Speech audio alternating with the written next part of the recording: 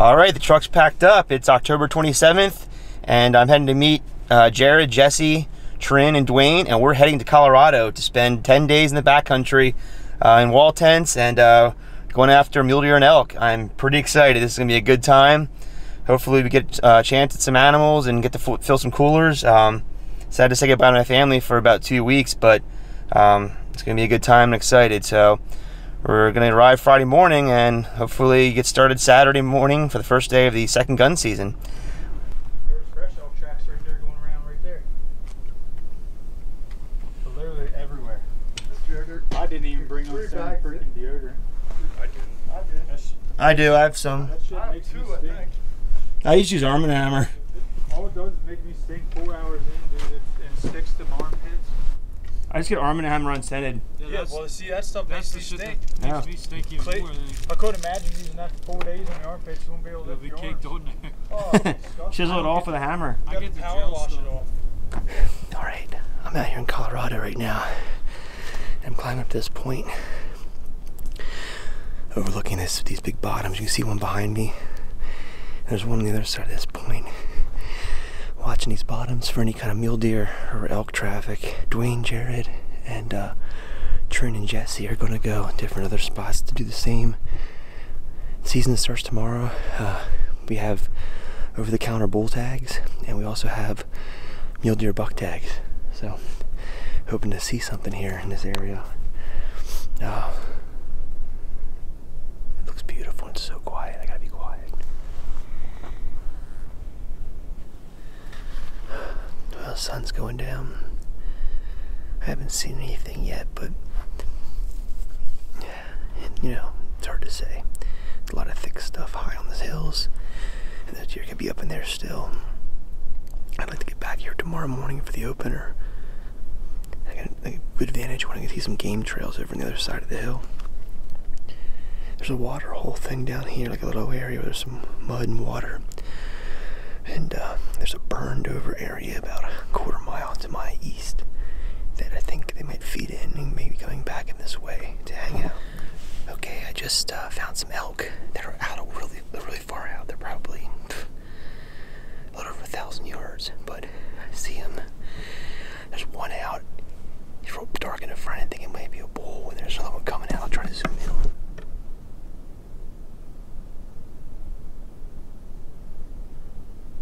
I'll try to keep tabs on them and get a better view of them. They're just so far out. I don't want to walk toward them. I can't hunt them.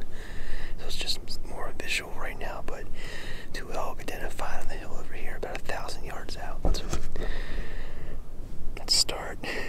I just need it to be a big bull. I got them Fanatic archery gloves. The fingertips are out. It's kind of nice. This stuff is by far the best, like, budget. Yeah, that stuff's good. It's like that wool. It's fluffy too. It keeps heating.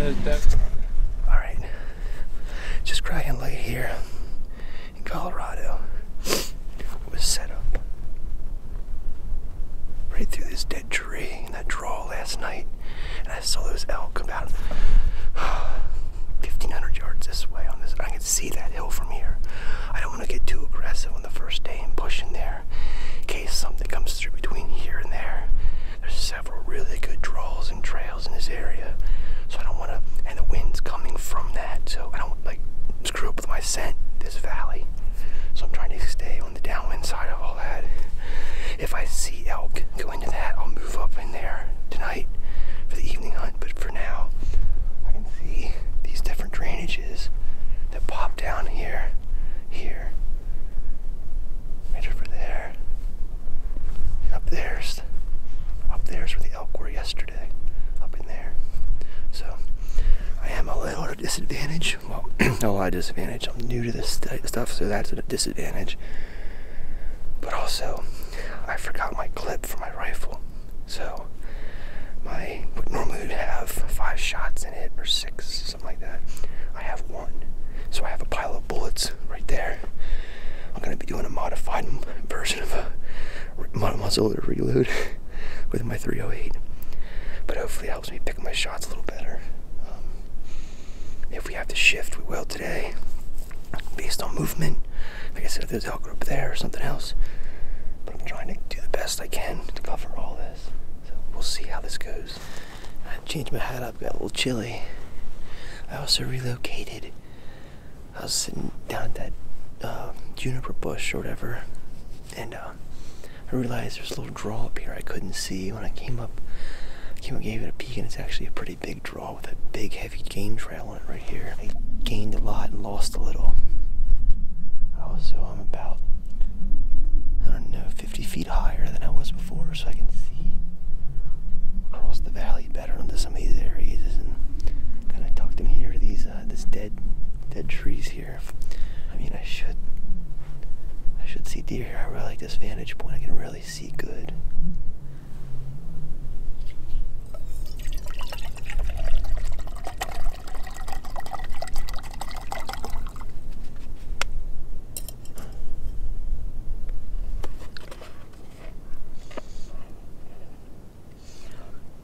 Decent, relaxing palatability it makes it for in the view.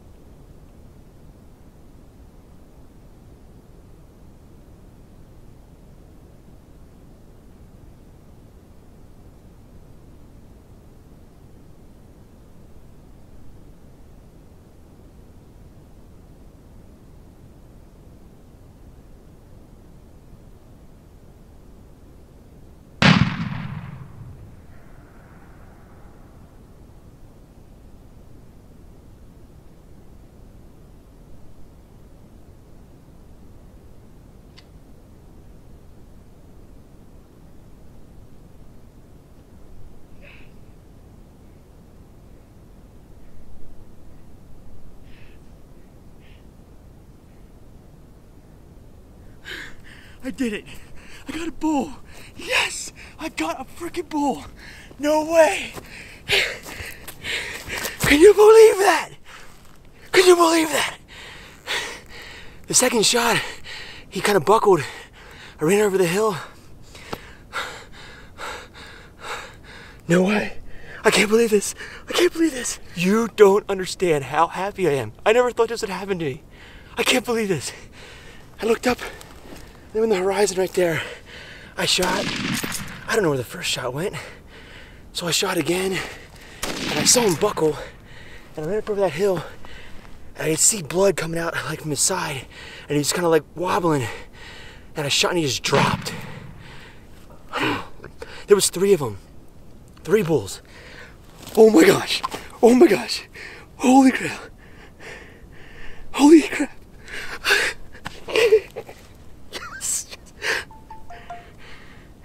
I gotta call like 100 people. Oh my gosh. My kids just called me like 10 minutes ago. I gotta call them back. Hello? Hey, I just shot a bull elk. You did? You shot a bull? A freaking big ass elk. Did he drop? He's done. Yes. He's done. Yeah. Listen, a bull elk. Yeah, I'm on the side of this freaking... How big a bull? I'll send you pictures. He's big. Like, it's not something you can drag off the mountain. He's like 1,000 pounds or 900 pounds. He's big, yeah. All right, I gotta go get this stuff. I'll see you later. Thank you. I'm walking to this elk, but get a load of this freaking view. Look at this. Colorado, I love you. First day hunting here in my whole life, ever. And I just shot a bull on BML land, BML, Bureau of Land Management. Yeah, I see him. Here he is, dude. Look at that. Oh my gosh, I've never seen an animal so big in my life.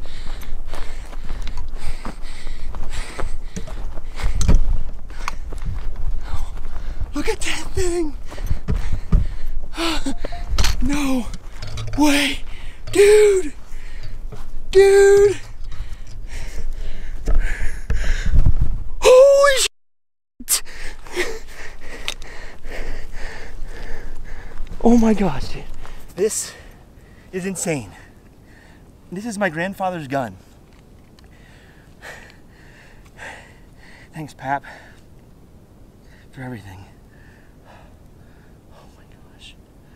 This thing is huge. I know they make them bigger, but I never shot one before.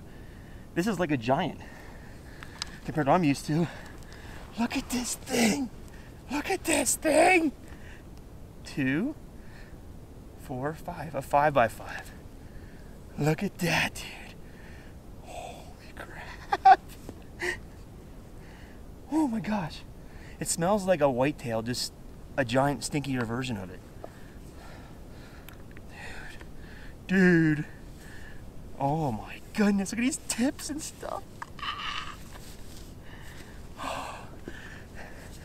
We got in Colorado yesterday, and in the evening we came out, and Aaron, Jared, Jesse, Dwayne, and I went to all different areas, and we kind of just watched different areas for what was going on. And I saw, or I thought was 2 bulls last night on the ridge here, about the same ridge line, but about 500 yards that way. So I wanted to get over in here today and hopefully get on these things. And what I ended up doing was I started down below here because the wind was coming from that direction, and I was worried if I went all in the morning, my wind might bump everything out of that area. So I started out here about 300 yards, and as the day went on, I kind of worked this way a little bit. I got the whole way to the top of that hill or mountain, which is about, like I said, 500 yards that way, and the wind was just wrong. It was blowing into this thick stuff, into these pines. So I had to relocate. So I looped with keeping the wind in my favor down over the hill, trying to keep my scent out of this top. And I got down over the hill here to a rock, and I hung out there for about an hour and a half, 2 hours. And I was kind of kneeled down, and I turned around, and it was an elk standing right on this hill, about 30 yards from where I am now. And I was like, holy crap. And I glanced, and it was a bull. Well, I got the camera on him. I'm pretty sure I got him on film on the horizon, and I shot, and I missed or something. I tried to put another load in. I forgot my clip at home, so I'm kind of have a single shot 308 right now, guys. Accidentally ejected that second shot. It went click. I don't know if I didn't put it in right or what. Had to put a third shell in, and I shot, and I saw him buckle. He came over this little lip, and I couldn't see him anymore, but I was pretty sure I hit him, so I left the camera sit, and I ran up over the hill with my gun, and when I crested this hill, I could see him standing there bleeding, and I saw 2 other bulls with him. There was one, I think, a little bigger, but I'd already shot this one, and I was committed to him, and let's face it, he's a freaking great elk, and I'm not freaking, like, bummed in the least. Here he is. This is my first Colorado elk, and he is a stud of a 5x5. Look at that thing. Look at that thing. Oh my gosh. I'm so thankful to everyone. I can't even freaking, I can't even talk. I'm so pumped right now. Gotta get this thing off the mountain. That in itself is an adventure, but look at this big animal. Big, beautiful elk. My goodness. My goodness. Gotcha. Is she waking up in the middle of the night?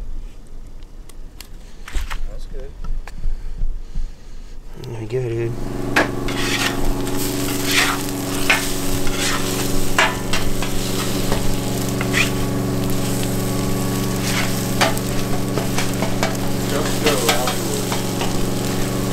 Yeah.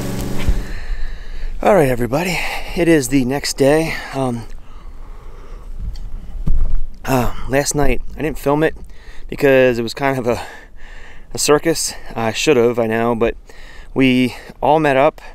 Met up with Jared, Jesse, Dwayne, and Trin, and we were able to actually drive a truck up to the ELK. There's a lot of sagebrush here, and it was an access road not terribly far away, so we were able to get up to the ELK. We gutted him, and all 5 of us horsed this thing into the truck. So here he is in the back of the truck.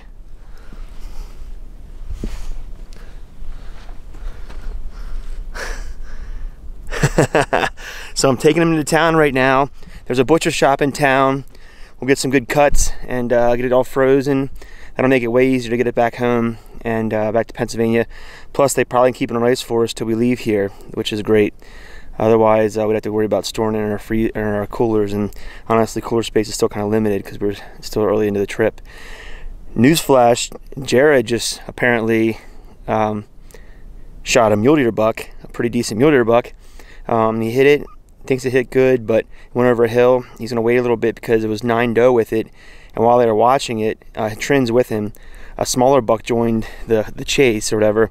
So Trin's gonna probably follow those doe around, hoping a bigger buck takes up the trail, and Jared will then track his buck. So hopefully we got another one on the ground. Second morning, so 2 days into this trip, and we got a 5x5 bull elk. I'm stoked, so pumped.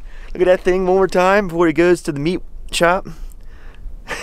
Yes. And then Jared's got a hopefully mule deer buck down. His battery is about dead, so I will charge it up and we will get to hunting here this afternoon or evening.